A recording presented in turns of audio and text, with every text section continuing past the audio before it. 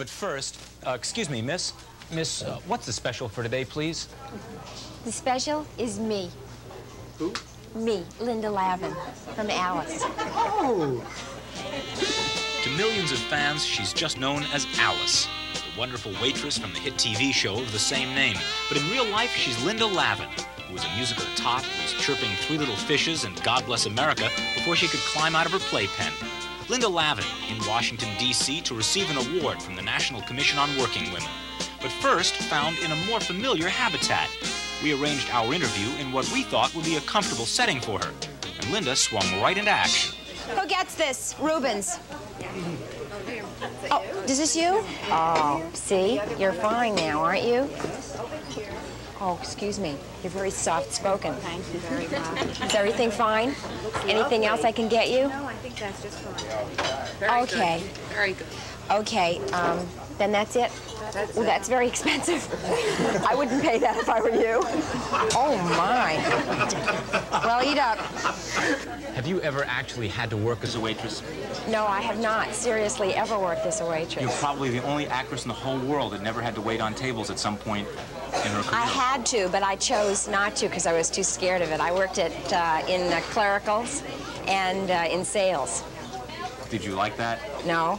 I didn't like any of it. I wanted to be an actress, but it was a way to make a living while I was auditioning, you know. How do you feel about waitresses now that you've worked in this role for a while? I have inordinate respect for them. It's a very difficult job, and they're required to do much more than simply serve food, you know. They have to be listeners, and they have to be beautiful and cute and charming and bright. They have to be...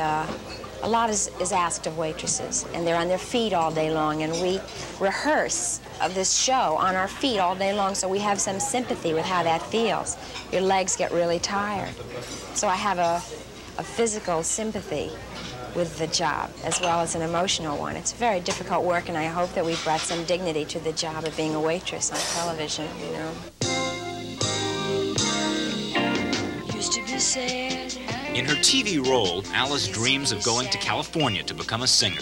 But it is the relationships among the characters that make the show tops in the ratings. Well, Flo, you're pretty upset for a woman who's going away on a romantic weekend. I ain't going nowhere. Last night, me and Earl were jitterbugging at the VFW, and Earl started showing out and got to moving too fast. He tripped over his own 2 feet, did a belly whop right into the band, and ended up with his head through the accordion. By the time they pried him loose, they'd squeezed out 2 choruses of Lady of Spain. I understand that Flo is leaving the show. Polly Holiday is staying the season with us, but toward the end of the season, she's leaving to do 4 of her own shows. She's spinning off. So the character will be replaced by another character very similar to Flo, and it will be played by Diane Ladd, who's the actress who played Flo in the movie Alice Doesn't Live Here originally. So we're very excited for Polly and to have Diane come and join us. Do you think that Alice will ever get to California and become a star? I'll tell you, I asked that the first year, before we put the series on the air, I asked that of a CBS executive, and he said he didn't think that, you know, she'd ever make it to Hollywood, but he's no longer at CBS. It's true. So, you know, we've done a show this year, which is going to be on the air in November with Dinah Shore, where they all do go out to Hollywood. And at least there are glimpses of the dream that she's attaining some kind of fantasy at moments. But I think it's necessary for the show to stay where it is, for those relationships to continue, for life to continue in a realistic way. How long can the Alice show go on? I hope it goes on for the limit. I love doing it, and it's opened a lot of doors for me. Isn't it restrictive doing a show like this constantly? Just the pressure of it alone. The pressure gets less as we become, well, we're in our 4th year now, and if we get into the 5th year next year, we'll go into syndication, and then we're only contracted to do 7 years, and it goes quickly, you know, and the pressure is less all the time. And right about then, we lost our star to the hungry demands of lunchtime patrons. How you doing? Can I help you? I'm all right. How are you doing? I'm all right. You want anything? Yeah. What do you want? Good drink. Oh, so do I. Beer? Oh, yes. Yeah. Oh, wouldn't that be nice? Do they have any beer here? Budweiser, Heineken. What do you say? Heineken. Okay, we'll have a Heineken's. I'll get it. Where is it? You're never going to get this shot.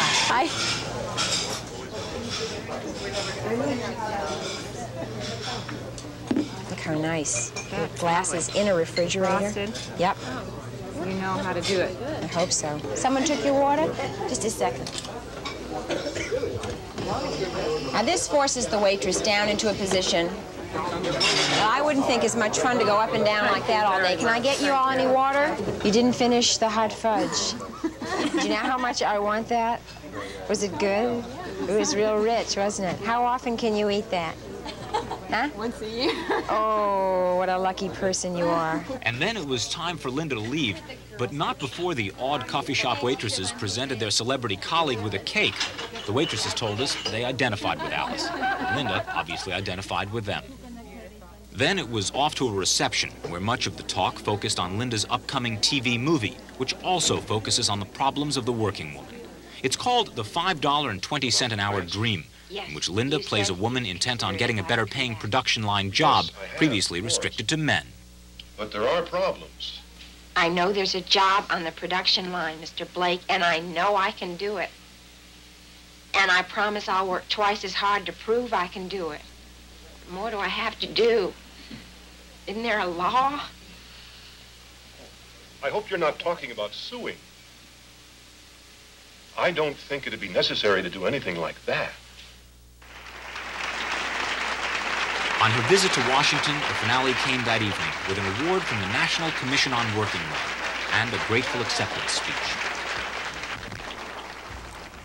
What this feels like is a gift to me,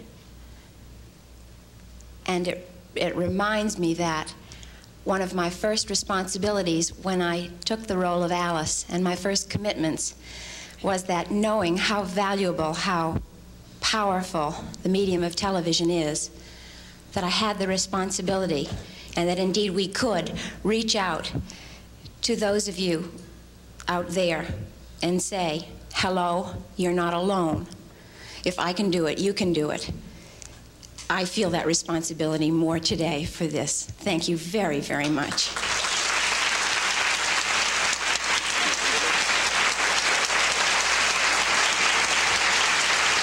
We'll be right back with our PM Magazine departments.